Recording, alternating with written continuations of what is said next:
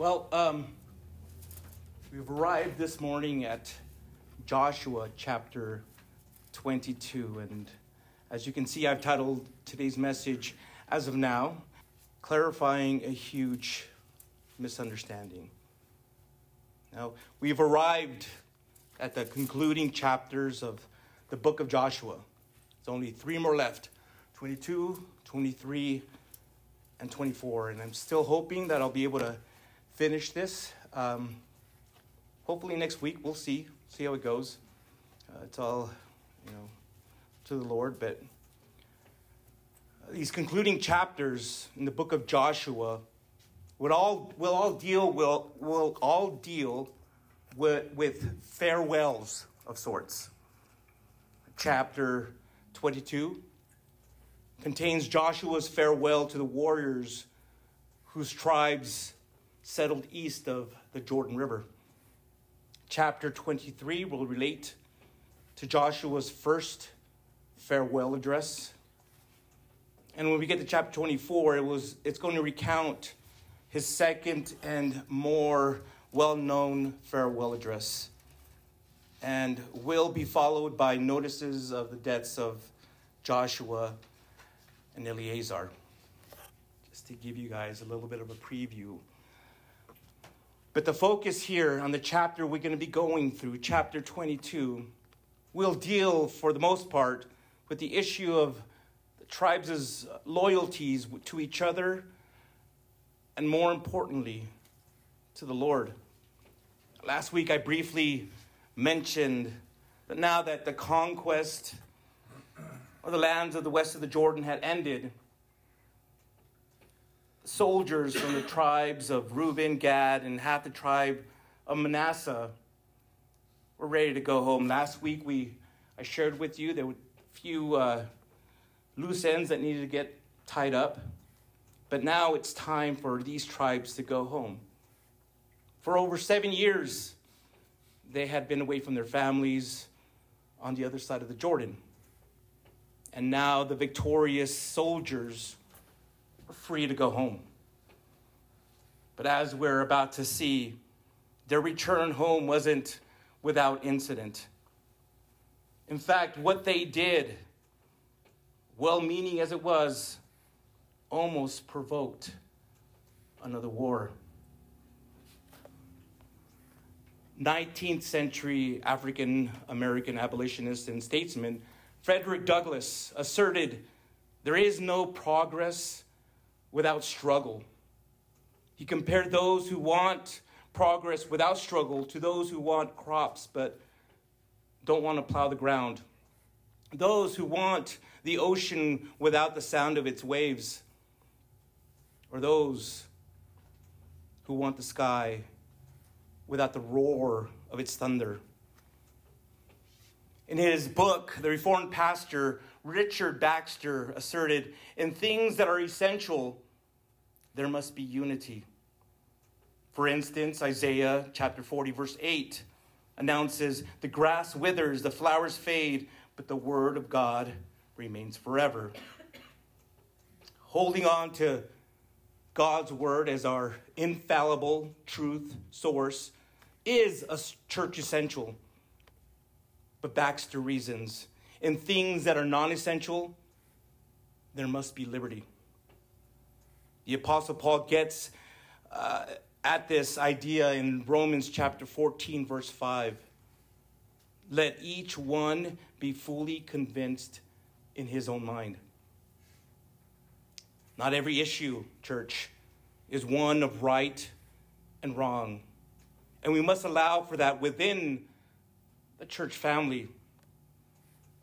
Finally, Baxter says, "In all things, there must be charity." In agreement with that, in Ephesians chapter 4, verse 15, Paul encourages Christians to speak the truth in love when there is a point of conflict to be addressed. When these 3 elements, unity, liberty, and charity, are missing in any church or any religious organization, A crisis, my friends, is inevitable. And it won't be fixed without struggle. For those of you who have been coming to church for a while or have been in church for a while, I've been through several churches. Within any church, one of the issues that often causes the biggest disruption among believers is a misunderstanding of intentions. It's even happened here among us, among Christians, among believers, among this church. The struggle is finding clarification, and to fix the issue requires honest conversation and mutual acceptance. So here's what I believe this chapter will show us. Since Christ, who is our peace, has reconciled us to himself, and to God, believers are given the ministry of reconciliation by the one who is the reconciler. And I'll get more into that, the explanation to that, as I go through this chapter. But for now, let's pray and ask the Lord to speak to us before we open up his word. Lord, we are so thankful that you have us here. In fact, Lord, we're excited to be here. Hear from you, to learn from you, to grow closer to you, to fall in love with you more. Lord, as your children, we want to be more like Jesus. We want to live more like him. We know that by reading your word, by praying, by coming together corporately as a church, Lord, that can happen. Lord, and so now as we get into this chapter, Lord, pray that it will speak to each and every one of us, Lord. All those that are watching this and listening to this will also hear powerfully from you. The church today is fractured, it's divided. The devil has found a way to just cause problems here. But Lord, you're more powerful than that. We know that you can do some amazing and great things, and that the devil doesn't stand a chance against you. So now, Lord, speak to us as we get into your word. And we pray these things in Jesus' name. Amen. All right, so broken this down into this chapter into two sections. And I'll be reading that first section now.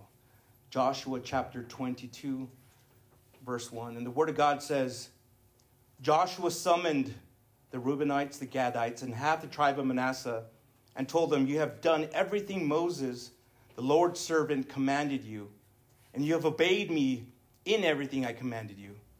You have not deserted your brothers even once this whole time, but have carried out the requirement of the command of the Lord your God. Now that he has given your brothers rest, just as he promised them, return to your homes in your own land that Moses, the Lord's servant, gave you across the Jordan. Only carefully obey the command instruction that Moses, the Lord's servant, gave you. To love the Lord your God, walk in all his ways, keep his commands, be loyal to him, and serve him with all your heart and all your soul. Joshua blessed them and sent them on their way, and they went to their homes. Moses had given territory to half the tribe of Manasseh in Bashan, but Joshua had given territory to the other half with their brothers on the west side of the Jordan. When Joshua sent them to their homes and blessed them, he said, return to your homes with great wealth, a huge number of cattle, silver and gold, bronze, iron, and a large quantity of clothing. Share the spoil of your enemies with your brothers. The Reubenites, Gadites, and half the tribe of Manasseh left the Israelites at Shiloh in the land of Canaan and returned to their own land of Gilead, which they took possession of according to the Lord's command through Moses. When they came to the region of the Jordan in the land of Canaan, the Reubenites, Gadites, and half the tribe of Manasseh built a large, impressive altar there by the Jordan. Then the Israelites heard it and said, "Look, the Reubenites, Gadites, and half the tribe of Manasseh have built an altar on the frontier of the land of Canaan at the region of the Jordan on the Israelite side." When the Israelites heard this, the entire Israelite community assembled at Shiloh to go to war against them. The Israelites sent Phinehas, son of Eleazar, the priest, to the Reubenites, Gadites, and half the tribe of Manasseh in the land of Gilead. They sent 10 leaders with him, one family leader for each tribe of Israel. All of them were heads of their ancestral families among the clans of Israel. They went to the Reubenites, Gadites, and half the tribe of Manasseh in the land of Gilead and told them, "This is what the Lord's entire community says. What is this treachery you have committed today against the God of Israel, by turning away from the Lord and building an altar for yourselves, so that you are in rebellion against the Lord today? Wasn't the iniquity of Peor, which brought a plague on the Lord's community, enough for us? We have not cleansed ourselves from it even to this day. And now you would turn away from the Lord? If you rebel against the Lord today, tomorrow he will be angry with the entire community of Israel. But if the land you possess is defiled, cross over to the land the Lord possesses, where the Lord's tabernacle stands, and take possession of it among us. But don't rebel against the Lord or against us by building for yourselves an altar than the altar of the Lord our God. Wasn't Achan, son of Zerah, unfaithful regarding what was set apart for destruction, bringing wrath on the entire community of Israel? He was not the only one who perished because of his iniquity.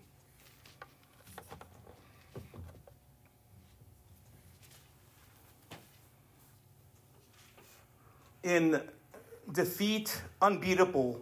In defeat, unbeatable. In victory, unbearable. That's the way Sir Winston Churchill described a British army officer famous in the Second World War.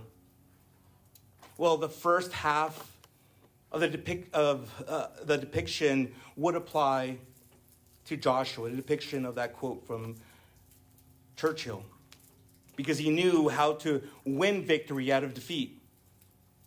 But the last half of that quote doesn't apply at all. For as commander of the Lord's army, Joshua was magnanimous in the way he treated his troops after the victory. An Italian proverb says, "It's the blood of the soldier that makes the general great." But this particular general, Joshua, made his soldiers great. This is clearly seen in the way he discharged the tribes who lived on the east side of the Jordan. Here's some ways, again, some amazing ways he did this. First, in verses 1 through 3, we see that he commended them. These 2.5 tribes promised Moses they would remain in the army until the land was conquered, and they kept their promise. After the death of Moses, they pledged the same loyalty to Joshua, their new leader. And so these tribes have been loyal to Moses, to Joshua, and to their brothers from the other tribes. They had been so loyal to their leaders.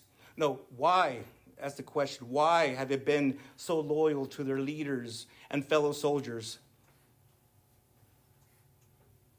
Because they were first of all loyal to the Lord their God. It was his mission that they were carrying out, and his name that they were seeking to glorify. In the service of the Lord, far above our devotion to anybody else, anybody, any leader, any ministry leader, any person that leads has a leadership position in any church, far above a cause or even nation, our devotion is to the Lord. Colossians chapter 3, verses 23 and 24 says, "And whatever you do, do it heartily as to the Lord and not to men, knowing that from the Lord you will receive the reward of the inheritance. For you serve the Lord Christ." Secondly, the way he discharged them there in verse 4. Having fulfilled their mission and had kept their promise, the tribes were now free to go home. For the Lord had given his people rest. The concept of rest is important in the book of Joshua, and it means so much more than simply the end of the war. The word carries with it the meaning of both victory and security. And it involved Israel having their resting place in the land. So God promised to give his people rest. We see that he kept his promise. The spiritual application of this rest for us, for God's people, is made in Hebrews chapter 3 and 4. See, church, when we trust Christ as Savior, we enter rest because we're no longer at war with God.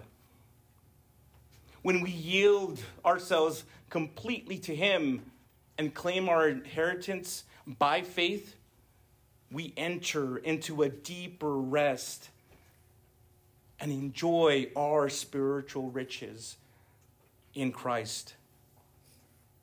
Imagine for a moment what would have been like for these soldiers to return home after being away for so long. Think of the love they would experience, the joys they would find, the treasures they would share. This here is just a tiny, minute picture of what happens when the children of God enter into the rest God gives to those who will yield their all to him and trust his word. Another thing we see that made Joshua so great is that he admonished those soldiers. We see that in verse 5. Like any good leader, Joshua was more concerned about the spiritual walk of his people than anything else. The army experienced victory in Canaan because Joshua loved the Lord and obeyed his word. And that would be the open secret of Israel's continued peace and prosperity. So just as they had been diligent in battle, obeying their commander, so they must be diligent in worship, obeying the Lord their God. Which, by the way, was a promise each of the tribes made to the Lord at Mount Gerizim and Mount Ebal. Now, the motive for their obedience had to be love. It had to be love for the Lord their God. See, if they loved him, they would delight in walking in all his ways and obeying his commandments. Instead of trying to serve two masters, they would cleave to the Lord and serve him and him alone with all their heart and with all their soul. Remember, this was something Jesus said in Matthew chapter 22. He said this was the first and greatest commandment. Therefore, to disobey it would mean committing a great sin. He said this, and Jesus, our Lord, said this in John chapter 14, verse 15. If you love me, pay close attention to what he said again here. Jesus said, if you love me, keep my commandments. And finally, in verses 6 through 8, we see that Joshua blessed those troops.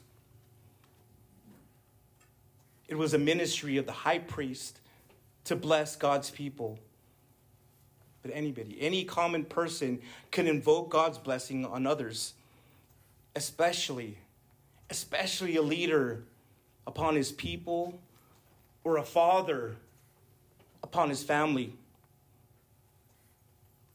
So what a sight it must have been to see a great general asking God's blessing on his troops.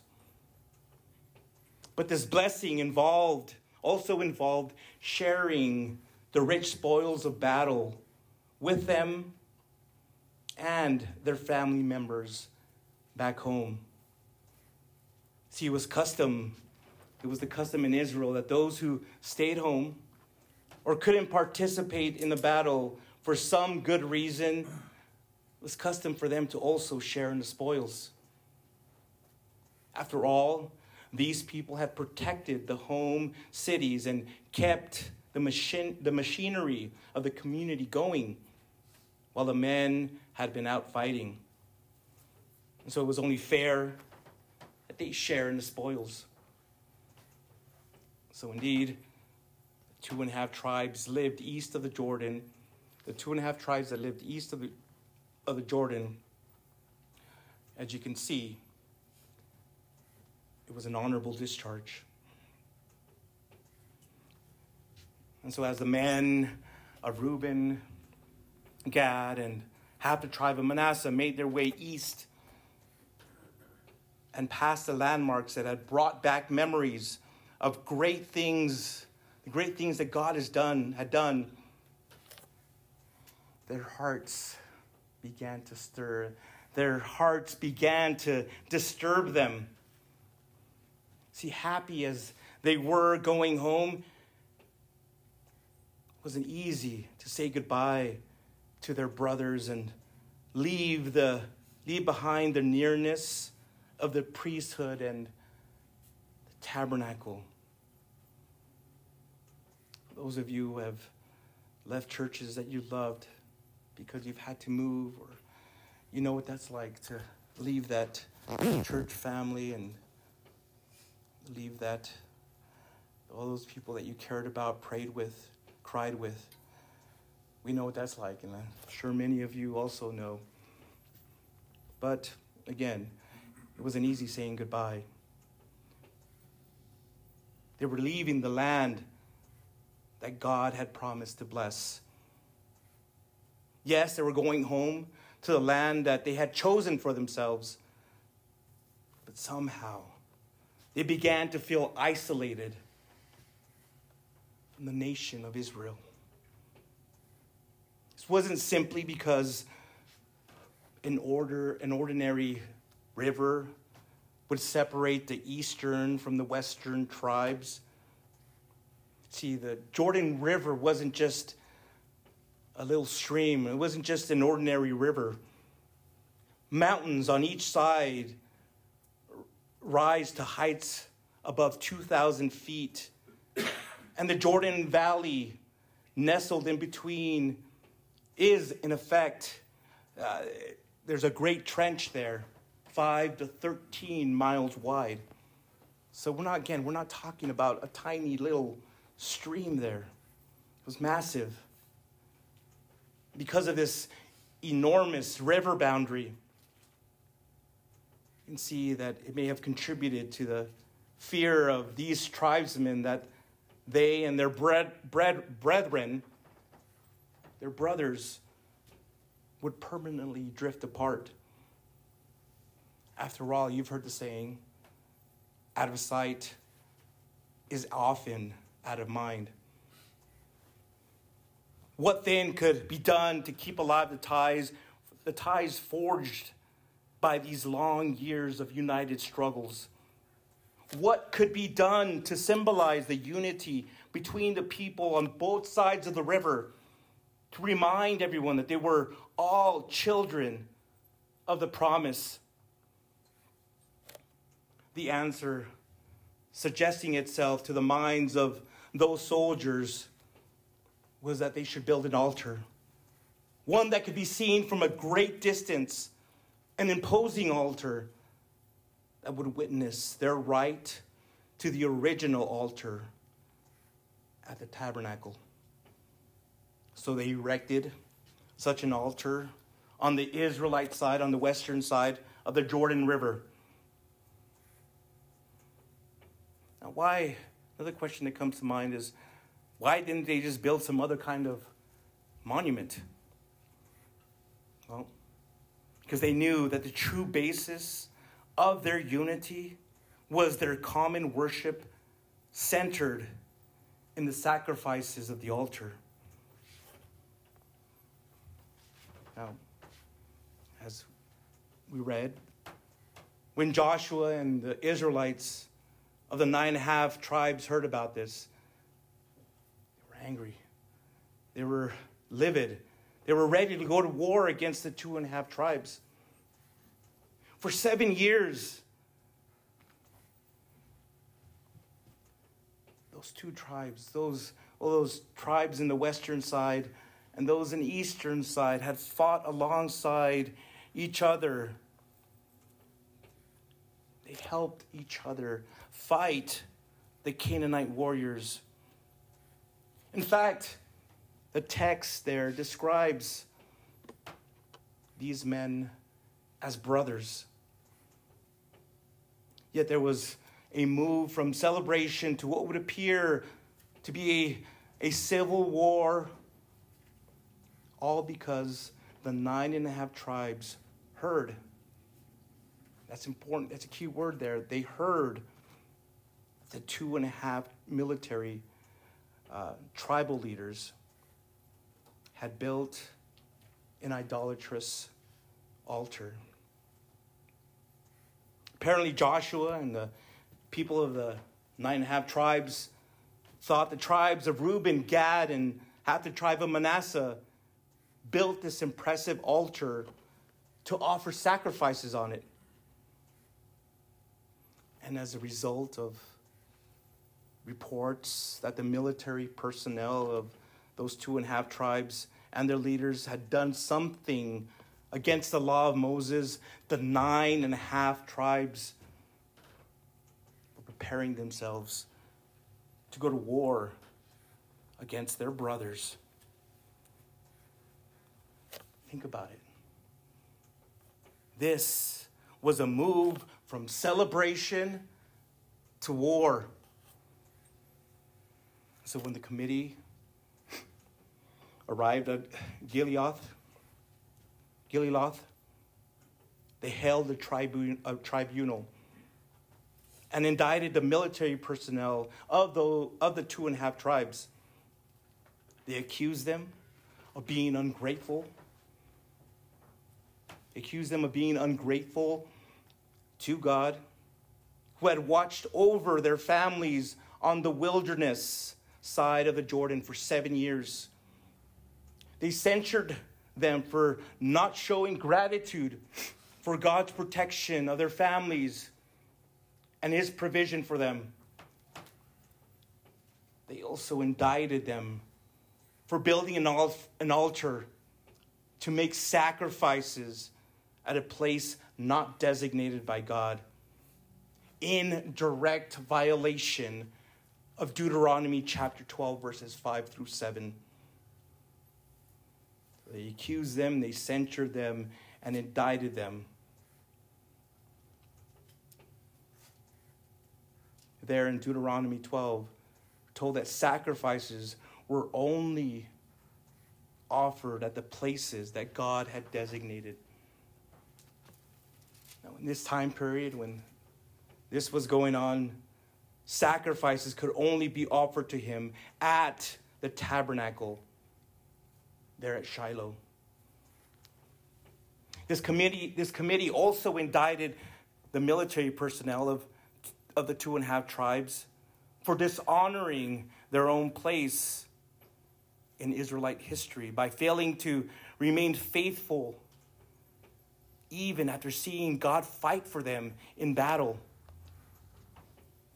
The 2.5 tribes had a sterling record, but at the end of the 7-year conquest appeared to have forgotten their covenant and were on the verge of bringing God's wrath down on Israel. So this particular part of the passage also revisits Numbers chapter 24. There, the Moabite women seduced the Israelite men, and eventually the Israelite men worshipped the false gods of Moab. As a result, Numbers 24:9 says that God killed 24,000 Israelite men. And there they tell those military leaders from Gad, Reuben, and half the tribe of Manasseh that even to that day, even up to that point, they still were feeling the effect of that judgment. The leaders of the 9.5 tribes also reminded the 2.5 tribes of Achan's sin back in Joshua chapter 7. There we read how Achan had taken valuables when the city of had taken valuables upon the fall of the city of Jericho. This caused God to tell Joshua that Israel lost the battle of Ai because one man had sinned. Because of one man's sin, it affected the whole nation. And so similarly, the action of the 2.5 tribes might lead to God's judgment against the entire nation of Israel. And so this tells us that the 9.5 tribes were afraid enough to try to protect God's name by defending his honor. They were worried. And you blame them after all they had gone through, after the punishments, after all they had seen, for disobeying the Lord. So they needed to do something about it. Now in the next section now that we're going to be reading is the response. The response from those 2.5 tribes, from the leaders of those 2.5 tribes. So let's pick up in verse 21. Joshua chapter 22, verse 21. The Reubenites, Gadites, and half the tribe of Manasseh answered the heads of the Israelite clans, the mighty one, God, the Lord. The mighty one, God, the Lord. He knows, and may Israel also know. Do not spare us today, if it was in rebellion or treachery against the Lord that we have built for ourselves an altar to turn away from him. May the Lord himself hold us accountable if we intended to offer burnt offerings and grain offerings on it, or to sacrifice fellowship offerings on it. We actually did this from a specific concern that in the future, your descendants might say to our descendants, what relationship do you have with the Lord, the God of Israel? For the Lord has made the Jordan a border between us and you, descendants of Reuben and Gad. You have no share in the Lord, so your descendants may cause our descendants to stop fearing the Lord. Therefore we said, let us take action and build an altar for ourselves, but not for burnt offering or sacrifice.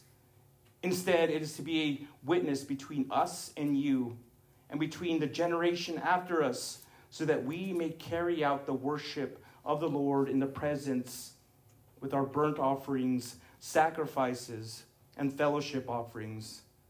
Then in the future, your descendants will not be able to say to our descendants, you have no share in the Lord. We thought that if they said this to us or to our generations in the future, we would reply, look at the replica of the Lord's altar that our fathers made, not for burnt offerings or sacrifice, but as a witness between us and you. We would never ever rebel against the Lord or turn away from him today by building an altar for burnt offerings, grain offerings, or sacrifice other than the altar of the Lord our God, which is in front of his tabernacle. When the priest Phinehas and the community leaders of the heads of Israel clans who were with them heard that the descendants of Reuben, Gad, and Manasseh, what they had to say, they were pleased. Phinehas, son of Eleazar, the priest, said to the descendants of Reuben, Gad, and Manasseh, today we know that the Lord is among us, because you have not committed this treachery against him. As a result, you have rescued the Israelites from the Lord's power. And then the priest Phinehas, son of Eleazar, and the leaders returned from the Reubenites, the Gadites, in the land of Gilead to the Israelites in the land of Canaan, and brought back a report to them. The Israelites were pleased with the report, and they blessed God. They spoke no more about going to war against them to ravage the land where the Reubenites and Gadites lived. So the Reubenites and Gadites named the altar. It is a witness between us and the Lord is God. It is a witness between us that the Lord is God. Clarifying a huge misunderstanding. And that's what these 2.5 tribes had to do. So again, we see here, begin with now the delegation or the committee. They permit the leaders of those 2.5 tribes to respond to the indictments and accusations that were made against them. This scene here is a reminder. It's a reminder to all of us that we shouldn't assume the motives of our brothers and sisters before speaking to them. It's one of the biggest mistakes happens within a church, within a fellowship, assuming the motives. You don't know, don't understand. You've heard the saying before, what happens when you assume. Don't be that way. There's a problem, there's an issue. You don't understand. Reach out to that brother or sister in Christ. It can cause so many problems in the church. Don't assume the motives of our brothers and sisters before speaking to them. Why? Because believers who are reconciled to God through the Spirit of Christ, the perfect example of how to live peaceably with one another, they're given a ministry of reconciliation to others. So, see here that the 2.5 tribes explained their actions. They hadn't sinned against God through gratitude, disloyalty, or idolatry. They hadn't brought God's judgment against Israel by building an idolatrous altar for sacrifice. They built the altar as a memorial, in part because they knew their brothers. Their action and the reaction to it actually exposed how fickle and forgetful the Israelites were. 2.5 tribes had enough time away from their families to see what was habitual of their nation. Earlier, for a similar reason, Joshua had ordered an altar of stones to be built once the children of Israel had crossed over the Jordan River and camped at Gilgal on the Canaan side. Joshua had instructed a man from each of the 12 tribes of Israel to go into the Jordan River that God had closed up, gather a stone, carry it to Gilgal, and pile the stones as a memorial so that when future generations of children ask, what do these stones mean? The response of the adults would be, these stones were drawn out of the Jordan River to help illustrate the story of God drying up the Jordan River and bringing the children of Israel safely to the other side. These stones here now tell the story of the history of Israel. She had succeeded because God had fought for her. The delegation of the military personnel, there are those 2.5 tribes, built an altar so that the stones could communicate also an important message. The memorial we built at Gilgal is to recall our history so our descendants will know Canaan was conquered because we participated with the 9.5 tribes. It was a united effort. Their youngest children, after all, had never crossed the Jordan River. They could not testify to the grapes, the Jericho walls, the giants, or the hidden treasures. They weren't there and could not give a first-hand testimony. So these men likely recalled how terrible things had gotten when Pharaoh arose, who did not know their great leader, Joseph. Let me repeat that. These men likely recalled how terrible things had gotten when Pharaoh arose, who did not know their great leader, Joseph. The fact of the matter is that these people were prone to forget. The military leaders of the 2.5 tribes didn't want to be written out of Jewish history. Their children in future generations might be discouraged by their distance from the Western tribes and be tempted to serve other gods. Unfortunately, history would prove this to be a valid fear.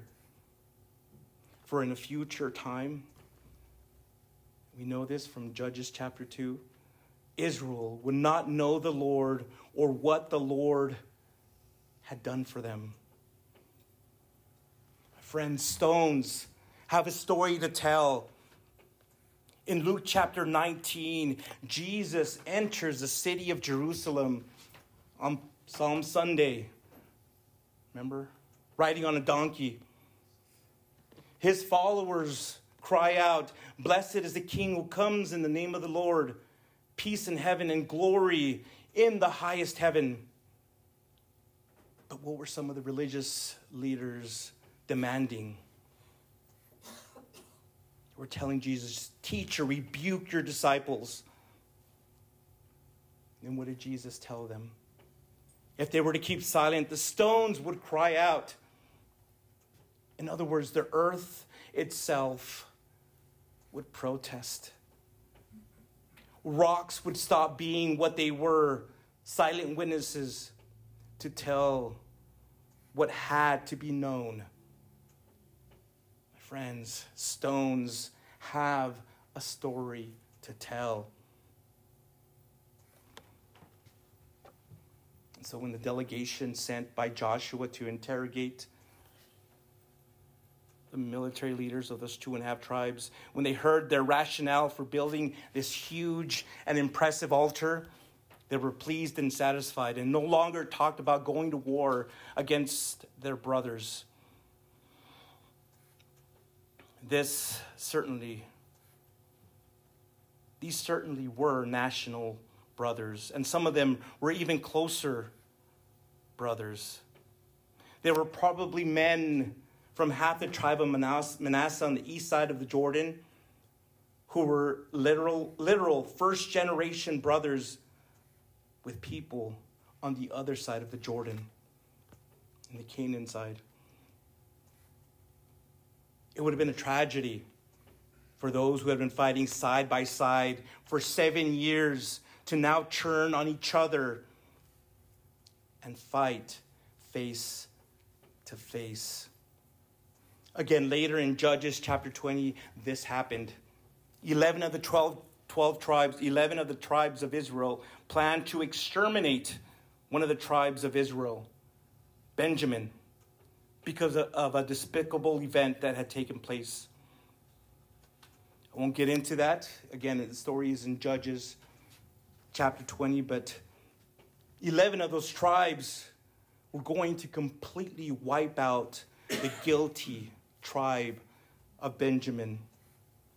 If this had been carried out to completion, then you know what would have happened? Saul would have never have been the first king of Israel, and Paul would have never been the apostle to the Gentiles who wrote much of the New Testament. You see, both Saul and Paul were from the tribe of Benjamin. And so how sad it would have been to have the story without their part of his story. All the potential wouldn't have been realized, for there would have been no tribe named Benjamin out of which they could have been born. A similar thing happened in our own nation during the Civil War, when brothers from the north and south fought until their blood stained the battlefields of our nation, and their swollen corpses covered the ground.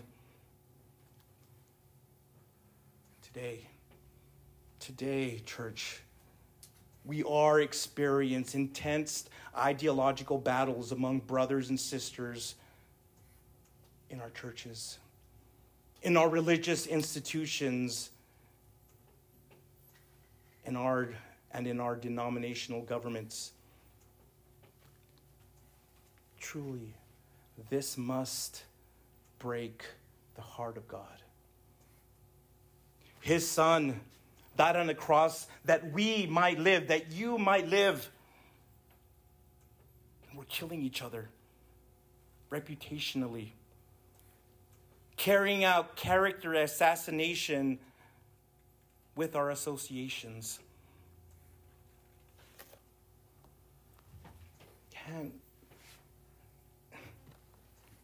Can we not remember Christ's prayer in John 17:11? Holy Father, protect them by your name so that they may be one as we are one. 1 Timothy chapter 2 verse 5 says, there is one God and one mediator between God and mankind, the man, Jesus Christ. I repeat something I've been saying before. Believers who are reconciled to God through the Spirit of Christ, the perfect example of how to live peaceably with one another, are given a ministry of reconciliation to others. It's ours to unite. It is ours to unite with one another through listening. Through listening and speaking the truth in love. It's ours to seek God for direction, not to lean on our own understanding. It's ours to seek reconciliation as recipients of the same grace through Jesus Christ our Lord. Listen. Listen and speak the truth in love. That's what we must do if we want to see more unity in the church. And this is important also here among your brothers and sisters. Not be so quick to speak. Listen. Especially if there is a misunderstanding.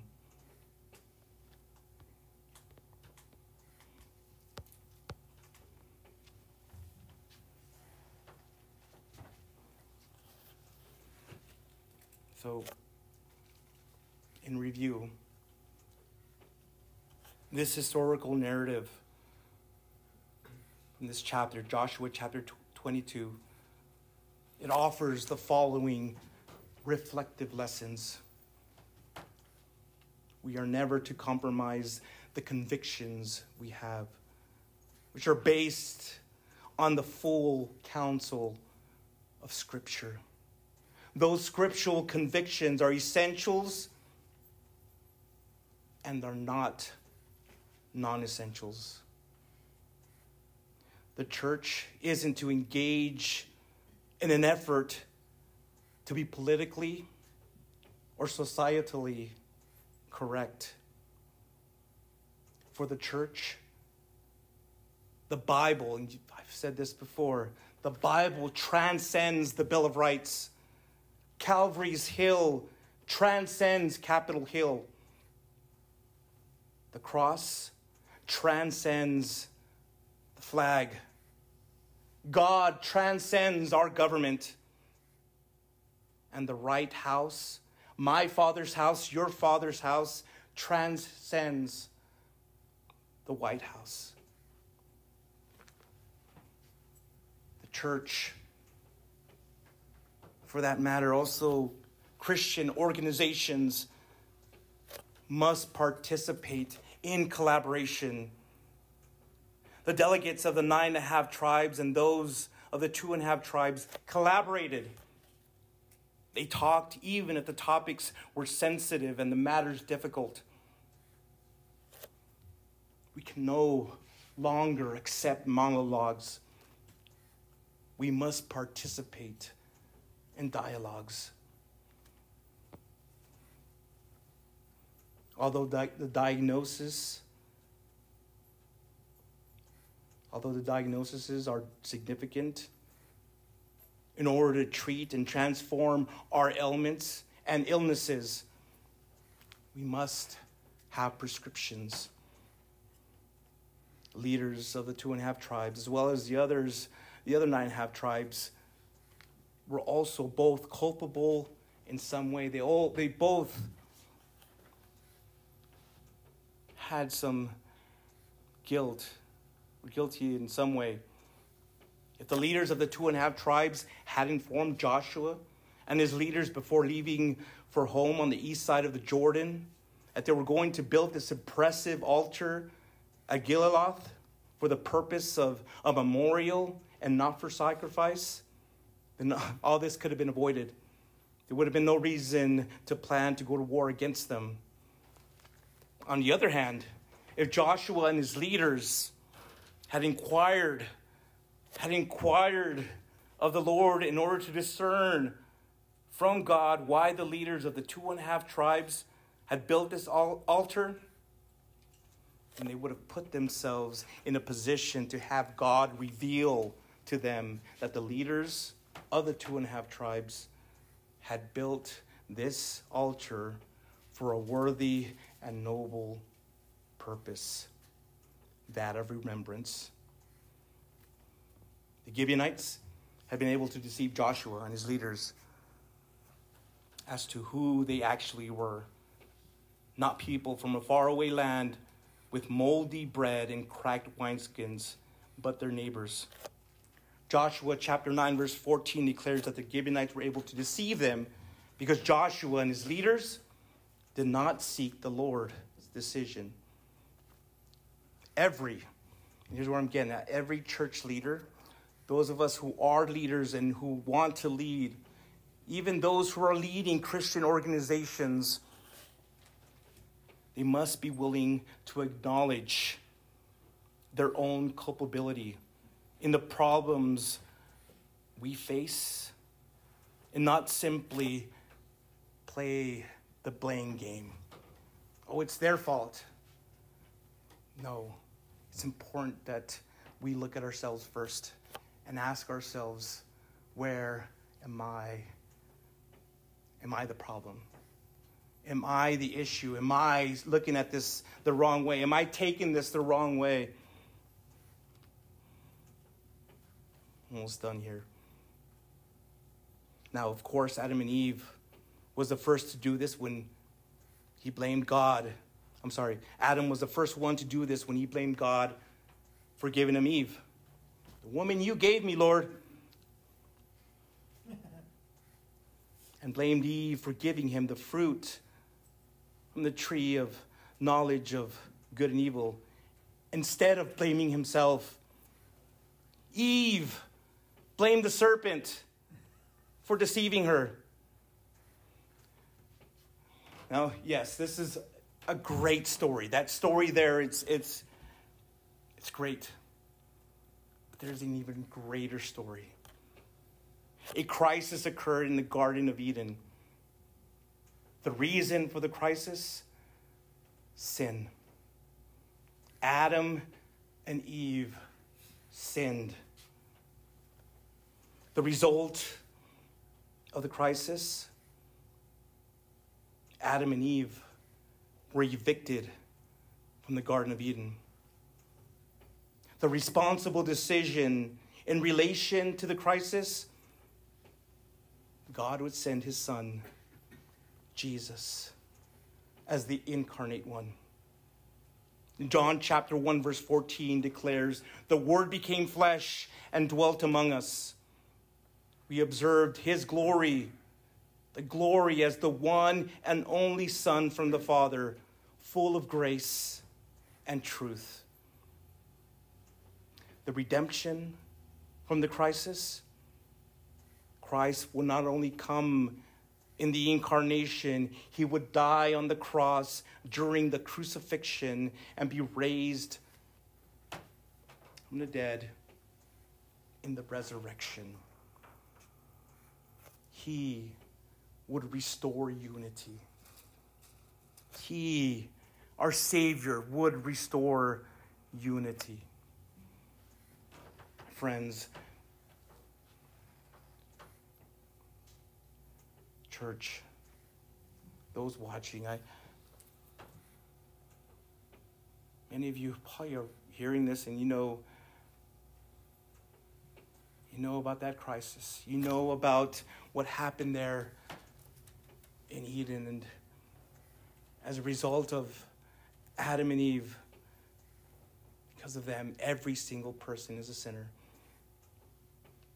And we now, because of them, there needs to be reconciliation. There's enmity between man and God. And the only person that was able to bring that reconciliation is Jesus Christ. He alone, nobody else. Not any other religious figure. Nobody. But Jesus. Jesus told us, I am the way, the truth, and the life. Nobody comes to the Father but through me. If this is something you now believe, and you want your sins to be forgiven, I want to invite you to the cross to receive Jesus as your Lord and Savior and be born again. So wherever you're at, I want you to close your eyes and bow your head. And with all your heart, with all sincerity, pray this. Lord Jesus, I know that I'm a sinner. and I ask for your forgiveness. I believe you died for my sins and rose from the dead. I now turn from my sins and confess you as my personal Lord and Savior. Thank you for saving me. Thank you for all you've done for me. Now fill me with the Holy Spirit so that he may help guide me in my new born-again life. In your name, amen. Thank you so much for visiting us here at Fresh Vision Calvary Chapel. We hope you were blessed by Pastor Angel's message. For more information about Fresh Vision Calvary Chapel, such as our service time or how to get connected, please visit our website at FVCCELP.com. If the Lord is leading you to give to the ministry of Fresh Vision Calvary Chapel, there's a PayPal link in the video description below. Once again, thank you so much for visiting us here at Fresh Vision Calvary Chapel. We hope to see you again soon.